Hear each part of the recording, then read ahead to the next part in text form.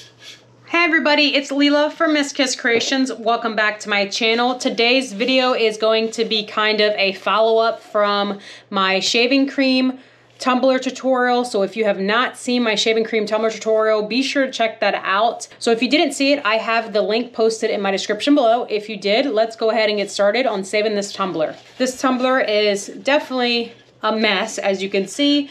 So let's see if I'm able to maybe fix it. So what I'm going to do now is I'm going to be placing alcohol ink. I'm going to be using Tim Holtz Slate alcohol ink on this tumbler. So I'm going to be taking my makeup wedge, it's a little sponge wedge, and then just placing it on the sponge. So then we're just going to blot this on the tumbler like so, just like I would the other alcohol ink tumbler. And if you want to, let's go ahead and just do it this way and then blot it. So I'm just going to blot this randomly on the tumbler. I'm applying a lot of ink and then a little bit of ink wherever I think the ink needs to go. So make sure you're getting the bottom, and then I'm just going to turn it, and I'm just trying to do this really quick for y'all. Again, this is an experiment, so I don't know how this is going to go. This might be a flop and it might not be a flop. And I do have some black alcohol ink over here that I was using.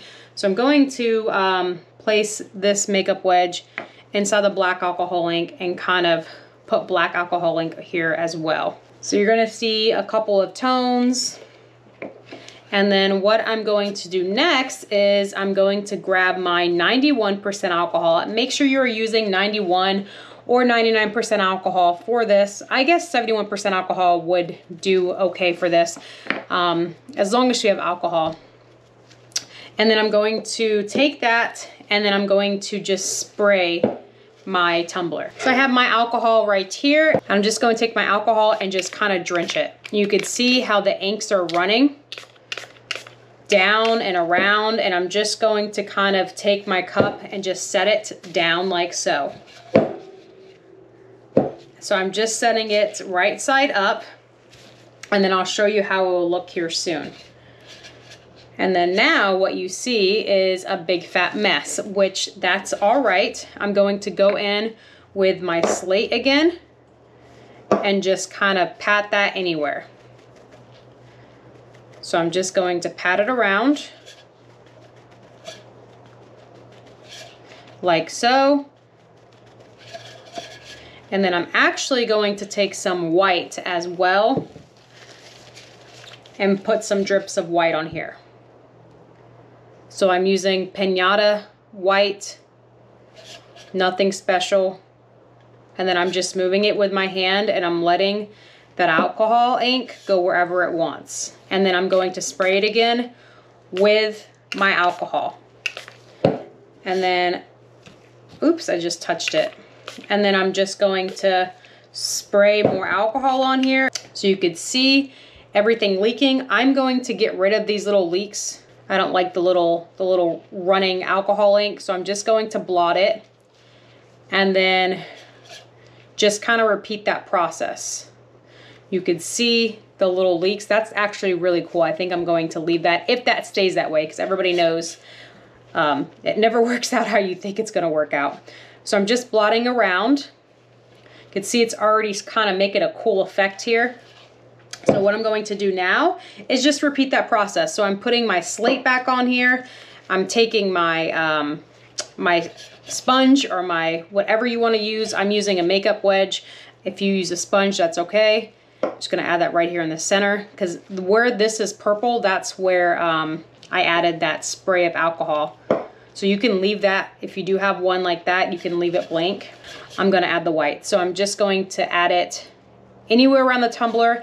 It doesn't have to already have alcohol ink. This tumbler is completely dry right now. So I'm adding this to the bare tumbler. I'm not adding it to any wet spots or anything. And then I'm adding the black right now. You could see, oop, I added a lot of black. You can see everything kind of dripping. That's okay.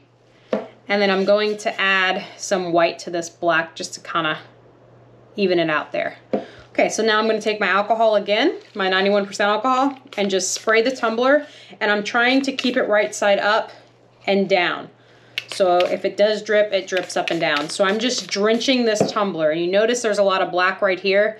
So I'm just gonna add that white on here as well. And it's going to make that nice design. Let it drip down, let it do its thing, and then we'll see how this turns out. So all that black took over, so I'm going to take that white and just kind of put that on the black. Because I don't want a black tumbler.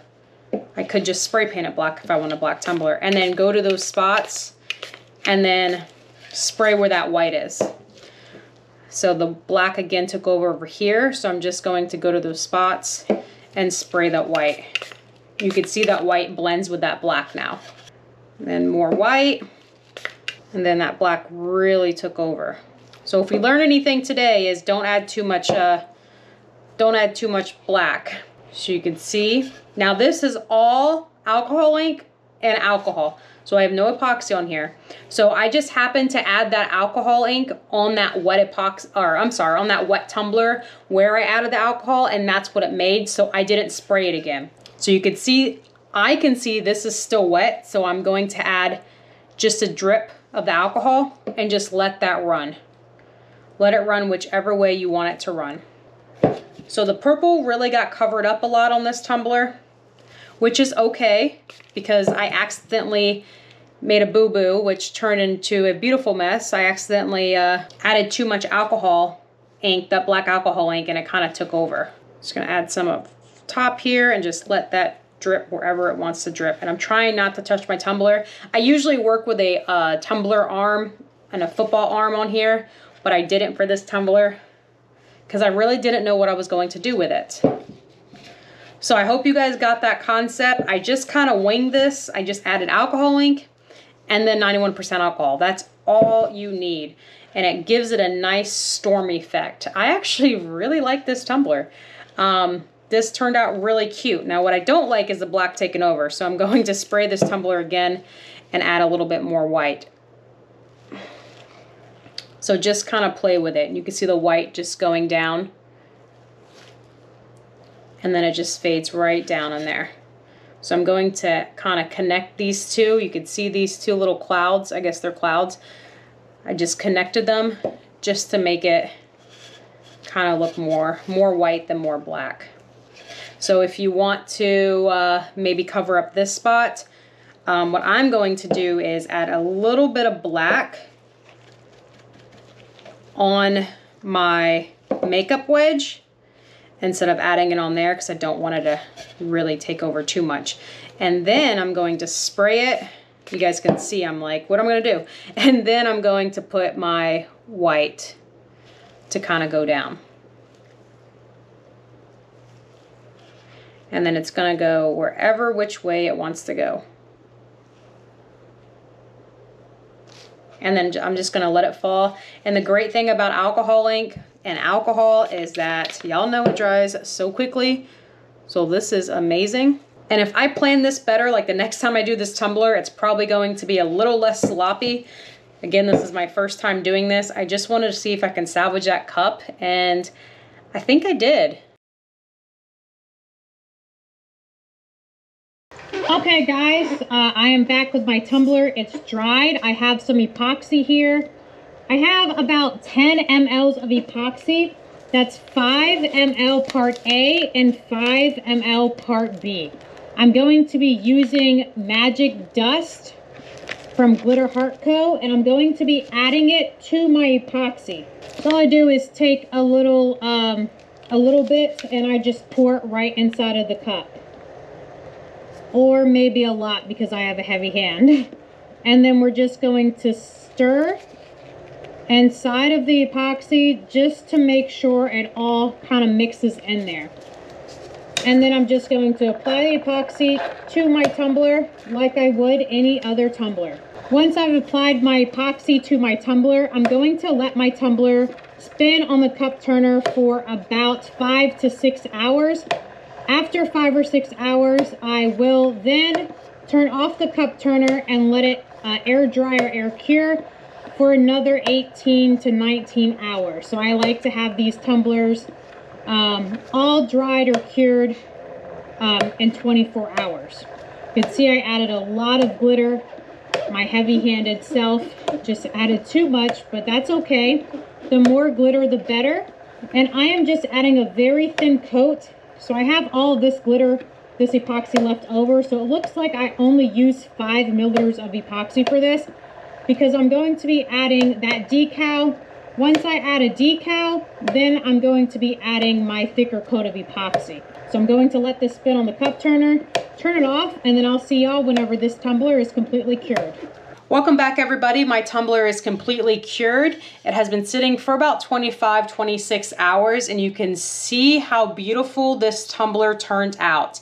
The magic dust mixed with that epoxy is so pretty. I love the holographic hue that it gives. I will be honest, this isn't how I expected this tumbler to turn out, but that doesn't mean it's ugly. I really love how everything turned out. I know that black kind of took over on this tumbler, but it kind of looks like a starry night sky. So the only thing left with this tumbler is to place a decal on it and then put that last coat of epoxy over that decal. After you place the epoxy over the decal, that's whenever you can clean up the inside of the tumbler. If you need any assistance with that, be sure to check out my description below. I do have a lot of help tutorials for all my beginner crafters. In the comments, let me know how you like this tumbler and how it turned out. I hope you enjoyed this video. If you did, please be sure to give it a thumbs up and don't forget to subscribe for my channel for more tumbler and craft videos. Thanks so much for watching, and I'll see y'all next time.